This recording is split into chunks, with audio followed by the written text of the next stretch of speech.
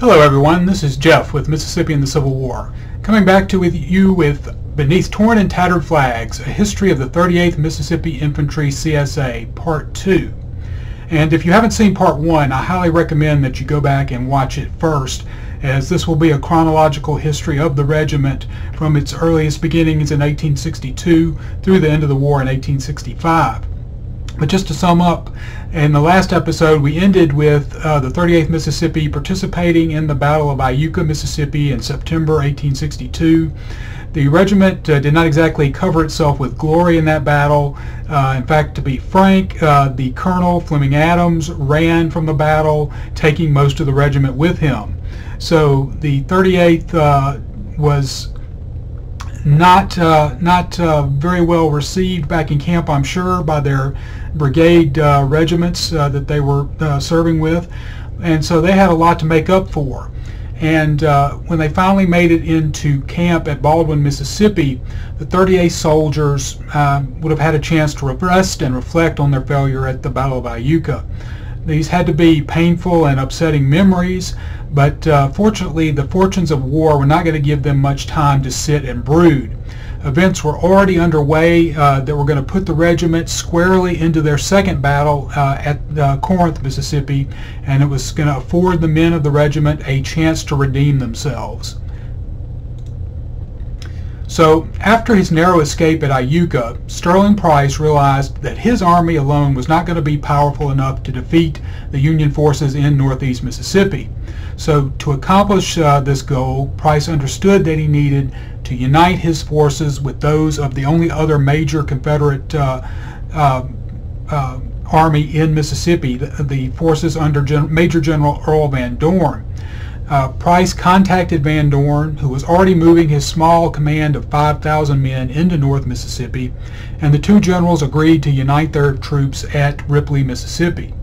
So Sterling Price put his army in motion on September 26th, and his men completed the dusty march to Ripley on the morning of September 28th. So with the junction of the two armies complete at Ripley, Van Dorn, by virtue of his seniority, became overall commander of the combined force, with Price his second in command. Van Dorn's army consisted of the divisions of Major General Mansfield Lovell, Dabney Maury, and Lewis Hebert, who had taken over Henry Little's command after his death at the Battle of Iuka. In all, Van Dorn had a force of approximately 22,000 men to use against the Union Army in northeast Mississippi. It didn't take Van Dorn very long to come up with a very ambitious plan for his army. He felt his best option to prevent an attack on Vicksburg, which he believed was imminent, was to attack the Yankees in their staging area in West Tennessee. For this strategy to work, the rebels first had to take the town of Corinth, Mississippi from the Federals. An advance into Tennessee with Federals at his back in Corinth would have invited an attack on his rear, and Van Dorn did not want that. So before he could advance into Tennessee, he had to deal with the Yankees at Corinth.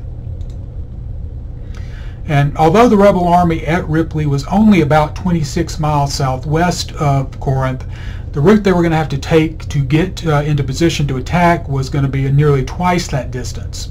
Starting at Ripley, Mississippi, the Van Dorn's hard-marching rebel troops were going to move some 30 miles north to Pocahontas and just over the state line into Tennessee. From there, they were going to wheel due east and advance approximately the 8 miles to Chewalla, Tennessee, and once there, they were going to follow the tracks of the Memphis and Charleston Railroad southeast nearly 10 miles until they reached Corinth, Mississippi. Now, the purpose of this convoluted march was to put his men into position to assault the Federal defenses northeast of the city. He chose to attack from this direction, knowing that the outer line of earthworks defending Corinth was weakest in this sector.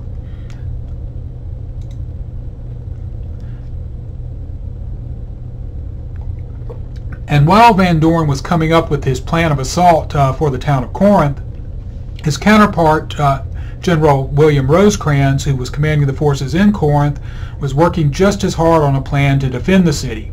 The Union general had 23,000 men in and around Corinth, and he kept them very busy every day with working on improvements to the existing fortifications that had been built by the Confederates before they had been forced to pull out of the city. To make his defenses in Corinth even stronger, he ordered his soldiers to build an inner line of earthwork forts along the northern and western approaches to Corinth. When completed, there were 7 forts stretched in an arc around the city, connected to each other by a line of trenches. The name of these strongholds were batteries Robinette, Williams, Phillips, Tanrath, Lothrop, Powell, and last but not least, Madison.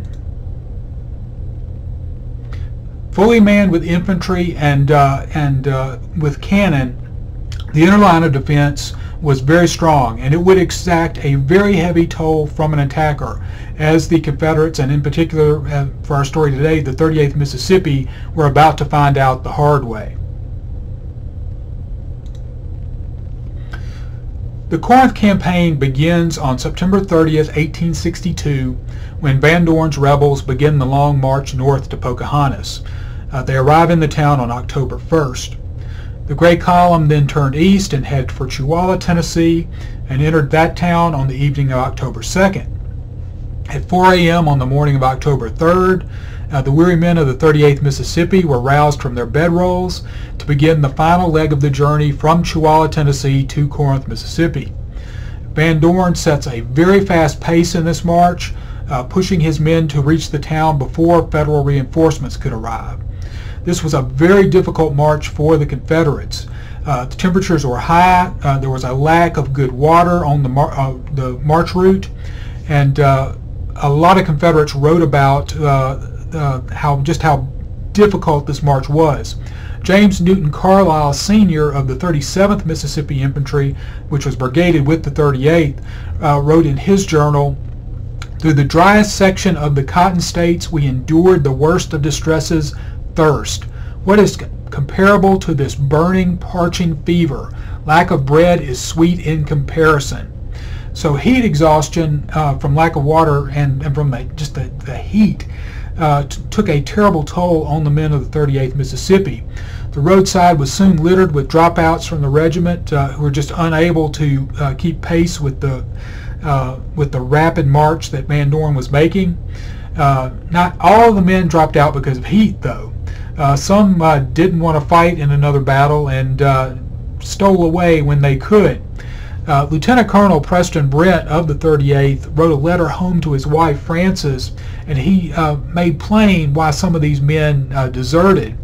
He wrote to her, "The morning that I left camp to go into the fight, I made a report of the effective strength of my regiment.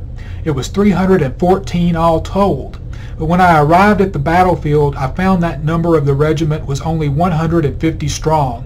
This was owing a great deal to the fatiguing march that we had to make the morning of the battle, and a great deal to the cowardice of some of the men, that never had any fight in them or ever will.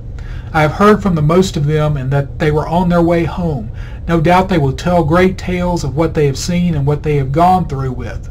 Poor cowardly devils, they have not done anything but couch themselves up in some hospital or tent and frame themselves sick, studying up the whole while to devise some plan to get home, but finding it impossible to get a proper furlough, they openly desert both from hospital and regiment, claiming to be badly mistreated. I hope the citizens will treat them with perfect contempt and as far as possible annoy them so that they will have to return to their command."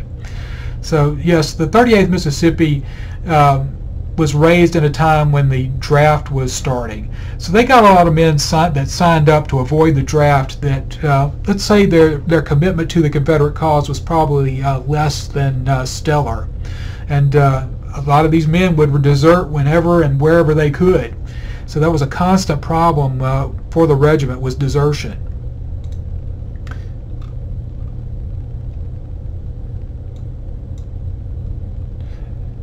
So when the Confederates form up for the attack on Corinth, About 9 a.m. on October 3rd, the regiment halted at a point approximately 1.5 miles from the outer line of Federal works. Van Dorn then began to deploy his army for the assault, ordering General Lovell to form a line of battle to the right of the Memphis and Charleston Railroad,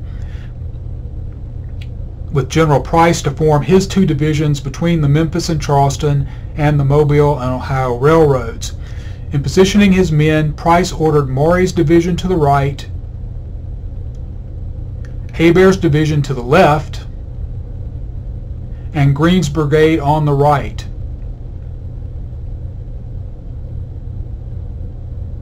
Green's brigade on the left, and Martin's brigade in the center, and Gates' brigade on the right, leaving his old brigade, now commanded by Colonel W. Bruce Colbert, in reserve. To oppose this initial Confederate assault, Rosecrans massed along the outer works about 15,000 men. The Union soldiers had to spread themselves very thin to cover this outer line of fortifications, and they were outnumbered by the concentrated rebel army. But Rosecrans did not intend for his army to fight and die in these outer works. He planned for them to just fight a delaying action, force the Confederates to position themselves for the attack and give away their dispositions, and then he would pull them back into the inner works that were much stronger.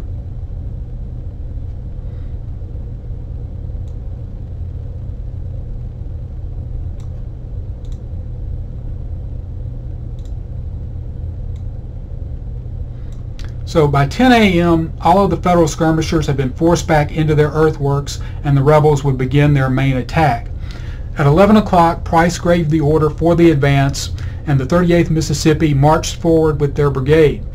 They moved towards a gap in the Union line between the 81st Ohio Infantry and the 12th Illinois Infantry that was protected by a 2-gun detachment of the 1st Missouri Artillery U.S., and these Union cannoneers were going to make the rebel charge a very costly one, as they just pumped round after round into the charging Mississippians. Major George H. Stone of the 1st Missouri Artillery later wrote with pride how his artillerymen met this assault, and he said, "Lieutenant Conant's section, stationed near our center, was literally mowing the rebels down. But with a determination worthy of a better cause, the enemy still pressed on and near the entrenchments. The infantry supporting Lieutenant Conant's section, 81st Ohio and the 12th Illinois, were driven back, the artillery horses nearly all shot, and the cannoneers compelled to retire, leaving their guns. The defense of this section could not have been better, Captain Welker being there in person and the last one to leave his guns when all hope of saving them was gone."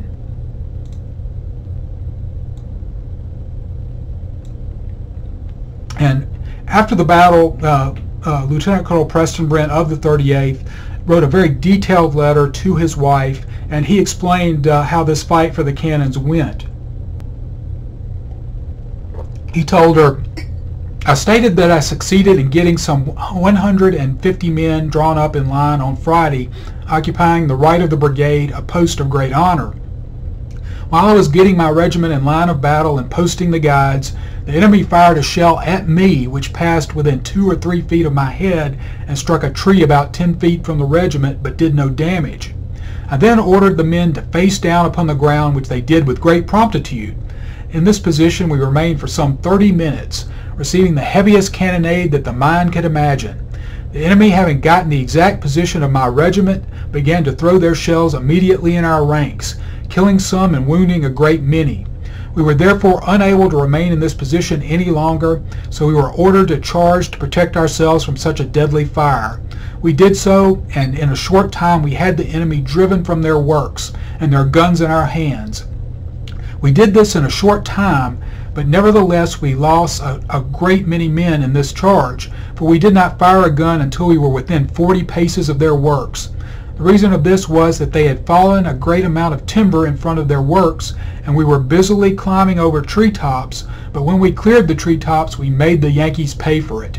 My regiment in this charge captured 2 fine pieces of artillery, a Parrott, and a rifled brass piece. We also taken several prisoners in this charge. After taking the breastwork and driving the enemy from it, our men were so scattered that we were compelled to reform our lines again, which we did in a short time, and then pressed on after the enemy, driving them within Corinth. This ended the first day's fight. So the initial attack had gone very well for the Confederates. The outer defenses had been overrun. The Yankees were forced back into their inner fortifications. And it was at this point that the rebel attack stalled due to using up all of their ready ammunition and just sheer exhaustion from hours of fighting in the intense Mississippi heat. And as darkness crept over the battlefield, the musketry and cannon fire slowly faded away, and the battle ended for the day. The 38th Mississippi had done very well this first day of the Battle of Corinth, but the success came at a very high price. One of the first to fall was the regiment's brigade commander, Colonel Martin. He had been leading the charge on the outer works. He was hit by a shell fragment and mortally wounded. In his report on the battle, General Price eulogized Martin, saying, "The gallant bearing of this officer upon the bloody field had won for him a place in the heart of every Mississippian." In the 38th Mississippi, Major Walter L. Kern was also wounded in the charge, hit in the right hand by a bullet while he was waving his sword over his head trying to urge the men forward. And this was going to prove to be a career-ending wound for Major Kern. He was not going to be able to return to the regiment, and he was never really going to regain use of his hand. So after dark, Martin's brigade, now led by Colonel Robert McLean of the 37th Mississippi Infantry, was moved to a position along the Mobile and Ohio Railroad very close to the Union lines.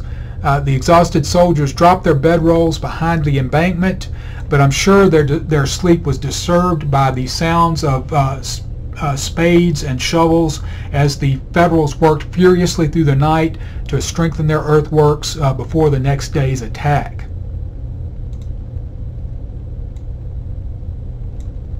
So even though he had not won a decisive victory on the first day, Earl Van Dorn still believed that he could gain a victory at Corinth.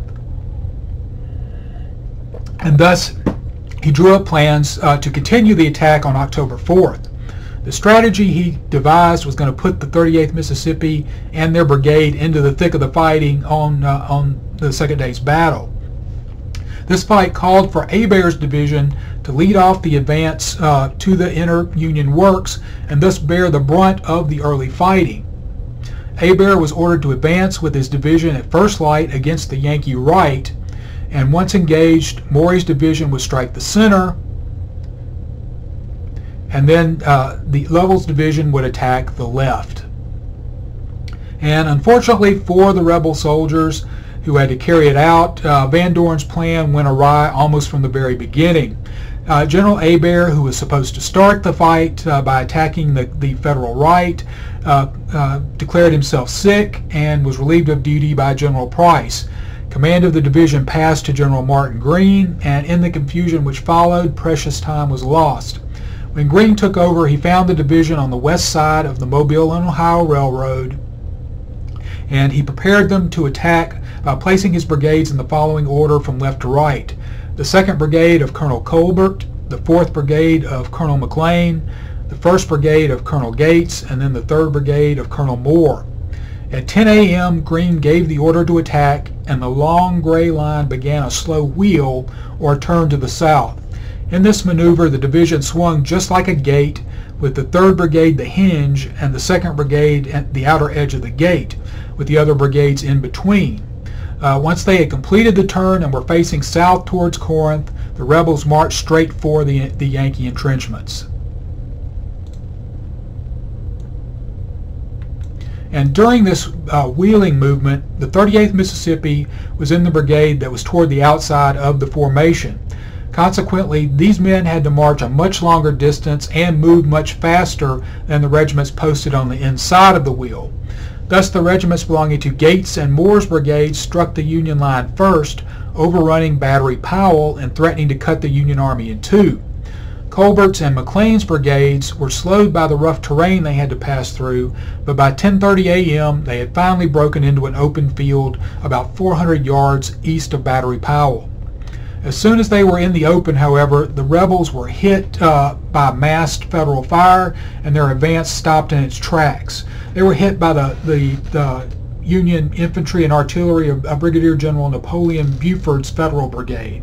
So for nearly 45 minutes, the men of the 38th Mississippi loaded and fired their muskets as fast as they could, trading volley after volley with the Yankees to their front.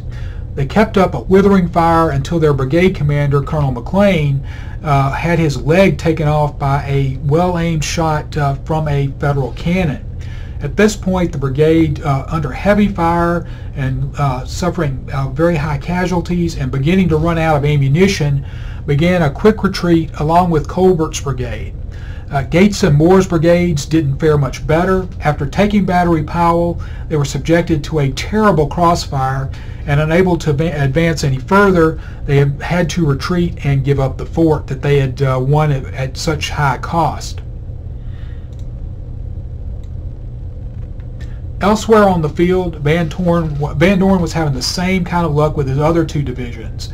Maury's attack was boldly repulsed with heavy losses in the attack on Battery Robinette, and unfortunately General Lovell did not attack with his division at all. So, having failed to take Corinth by storm, Van Dorn realized he had no choice but to order a retreat and try and get his army safely away from Corinth. To escape, the rebels had to retrace the route they had taken to Corinth. The weary soldiers plodded into Chewalla, Tennessee after dark on October 4th and made camp for the night. The next morning, the Gray Column marched west, barely avoiding disaster when they found Federal troops blocking their escape route over the Hatchie River Bridge.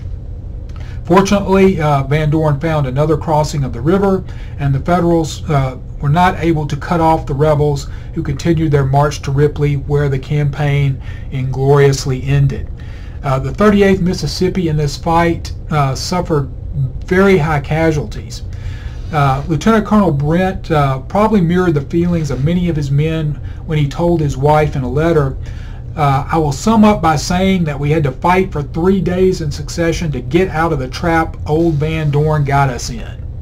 And for Brent, the end of the campaign also meant a very unpleasant duty. He had to write to the next of kin of his men and tell them the sad news of their relatives' passing. And in fact, he started this process in the letter to his wife. He told her, quote, "Tell Mrs. Walker that Cicero Walker is either killed or taken prisoner. I cannot say which. He was last seen on Saturday, the second day of the fight, on top of the enemy's breastworks in company with Lieutenant J.W. Ball, both of whom have not been heard of since. You can tell her that we've sent some of our men back to bury the dead and that they will be here in a few days, and I can probably give her some more information about him. My old company under the command of J.C. Williams went into the engagement with 18 or 20 men. We had 4 killed and some 4 or 5 wounded. I will have in a short time a list of the killed and wounded of my regiment made out and published for the benefit of the citizens." And when the casualty list was finally made out, the 38th Mississippi, which only took 150 men into the Battle of Corinth, had a casualty list of 9 killed, 25 wounded, 2 missing, and 35 captured, which is terrible losses given the small size of the regiment. And the Battle of Corinth had been a bloody defeat for the Confederacy, but I think for the 38th it was kind of a moral victory. After the terrible showing they had made at Iuka, they had fought very well at Corinth, despite their small numbers. They had redeemed themselves and kind of redeemed the name of the regiment. In fact, a newspaper article saved by the family of Colonel Preston Brent really expressed the importance that the regiment attached to the Battle of Corinth. And the article said, "It will be remembered that the 38th Mississippi Regiment achieved an unenviable notoriety in Iuka. Being a new regiment and the engagement at Iuka being their first it was placed in, it did not stand the severe crossfire.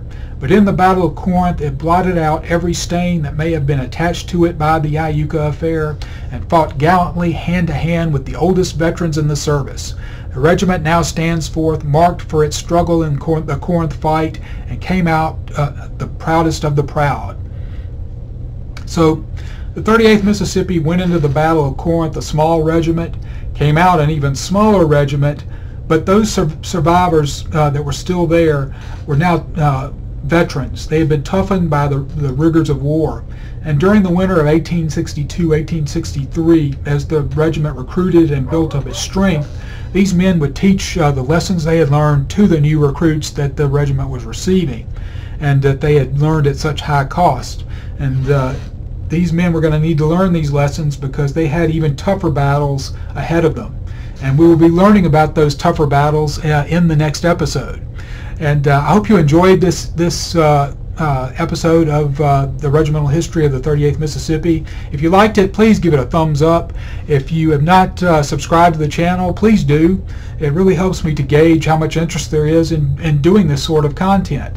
But I hope you enjoyed Beneath Torn and Tattered Flags Part 2, and I will be back very shortly with Part 3. But have a very good evening, and I hope to see you again soon.